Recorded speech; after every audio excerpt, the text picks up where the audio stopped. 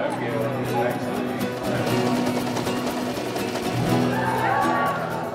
whole experience has been amazing, and we hope there's more. It catches on.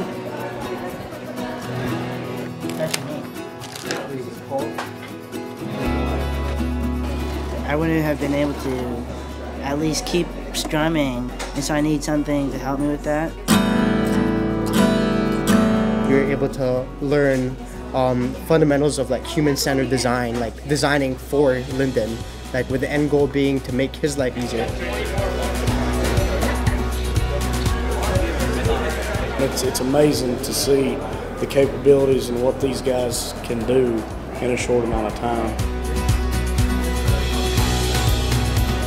And TOM is short for Tikkun Olam makers. So Tikkun Olam is Hebrew for repairing the world.